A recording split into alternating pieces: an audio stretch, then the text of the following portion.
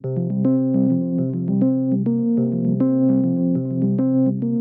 for this CyberWire Word Notes podcast is made possible by KnowBe4, the experts in social engineering and the pioneers in new school security awareness training.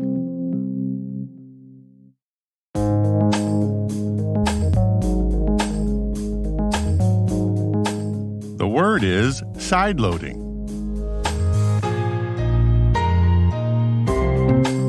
Spelled side as in not from normal channels, and loading as in installing a program.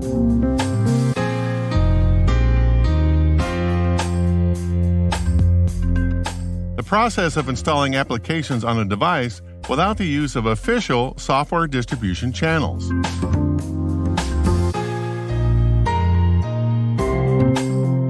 Example sentence. The user enabled sideloading to install a third-party app on their Android phone.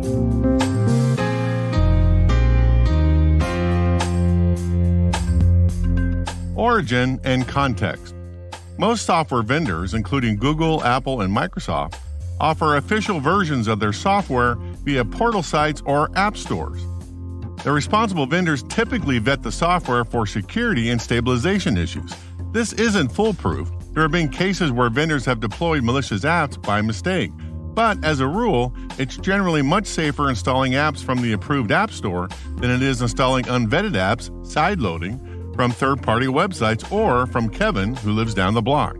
That said, there are legitimate reasons for sideloading, and many devices allow users to choose to enable it. Android phones, for example, give users the option to download third-party software from outside of the Google Play Store, although they warn that there are security risks associated with this. iPhones, on the other hand, don't allow the installation of any apps outside the Apple's App Store. Users would need to jailbreak their iOS operating system in order to sideload apps for an iPhone. According to PC World, quote, jailbreaking can be thought of as the process of installing a modified set of kernel patches that allow you to run unsigned code, end quote. But hackers use sideloading for malicious purposes too. They can hide malicious code in functional and seemingly legitimate applications, Trojan horses, giving them a foothold on the system through which they can install additional malware.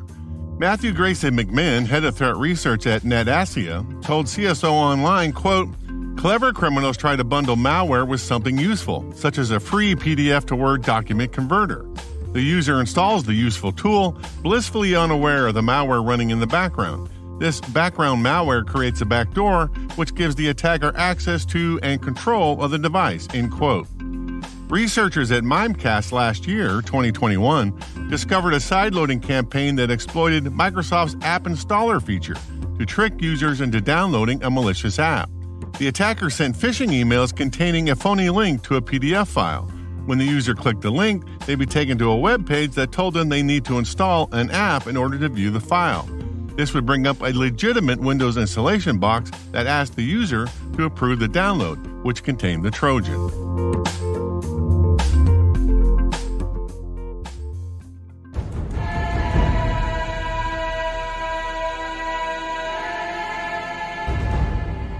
Nerd reference.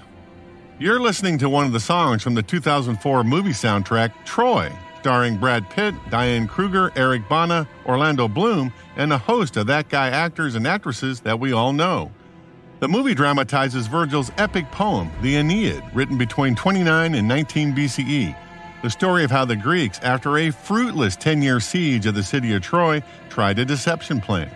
King Odysseus, the legendary Greek king of Ithaca, and the hero of Homer's epic poem, The Odyssey, built a giant and magnificent wooden horse as a peace offering, left it outside the gates of Troy, and sailed away. The Trojans, thinking their ordeal was over, hauled the giant horse into the city.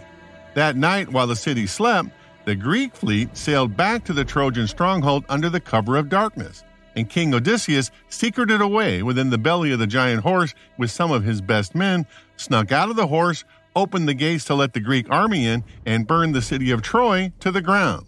So when you hear that sideloading is a kind of a Trojan horse, now you know what we're talking about.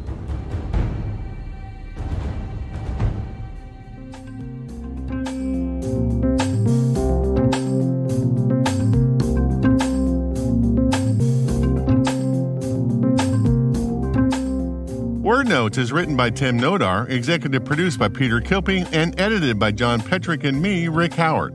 The mix, sound design, and original music have all been crafted by the ridiculously talented Elliot Peltzman. Thanks for listening.